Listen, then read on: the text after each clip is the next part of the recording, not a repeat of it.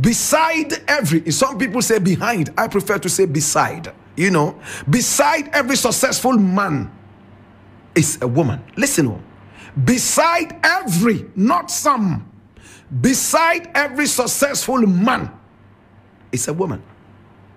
My brother, my sister, whether she's a slave queen or she is a demon, you get married, and from when you got married, you started to build up an empire, and when it's time to depart, you want to keep everything to yourself. What kind of a demon are you?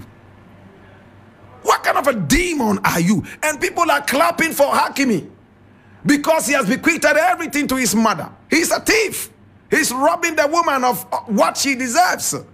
Now, listen, some people think that just being with a woman and she doesn't cook for you, she refuses to give you sex, means that she doesn't deserve anything. Her presence in the house alone. My brother, my sister, those of us who know what spirituality is, could be a contributory factor to your success. Some people believe that because she doesn't cook for me, for that matter, anything that I have is because of my might alone. No, sir. Let her leave the house. You will be shocked what will happen to you. Of course, I do agree that some people could get better.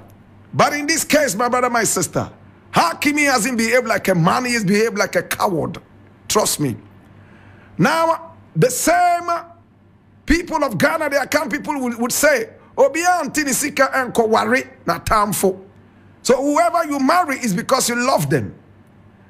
And when you bring them home and things start going from good to better, you must know that you must not underestimate whatever they are contributing to your life. Think about it, my brother, my sister. Issues like this, I hardly look at them. A woman ground bottles into a man's food and killed the man. We have men who have done the same thing to women. So you cannot stand on one thing and say that this is what it is.